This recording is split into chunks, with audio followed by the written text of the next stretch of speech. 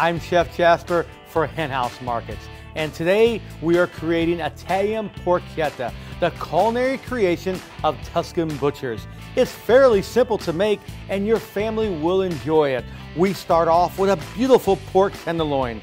We put a little bit of olive oil right on top, and we just want to rub that a little bit, and then we'll put a little bit of salt on top, and of course some crushed garlic. And we're just going to rub this crushed garlic right onto the tenderloin.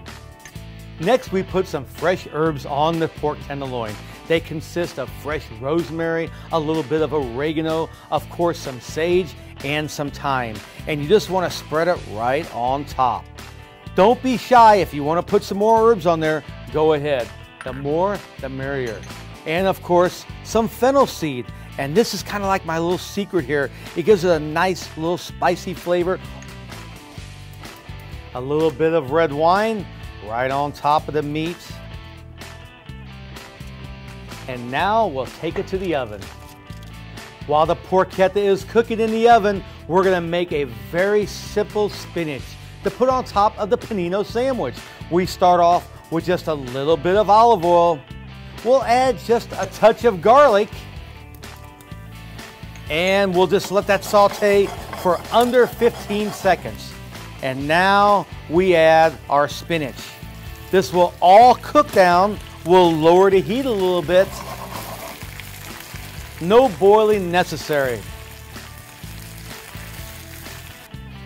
And we continue to cook the spinach down. So now I've taken the pork out of the oven, and we're just going to pull it. And it is fairly simple to do this. We get a couple of forks, and now you just get the meat like this here, and it just starts coming apart. That's how simple this really is. So I finished assembling the pork, and let me tell you something, a little secret in Italy. Everyone loves the outside, and usually the butcher or the chef keeps that for himself. But today we'll share it in the sandwich. And now we get our sliced bread. We'll spray it. We'll place it in the pan. We'll take some of this pork. We'll put it right on top and just kind of spread it out evenly. We'll top it with a little bit of our spinach that we already prepared with the olive oil and the garlic, and just put that right on top.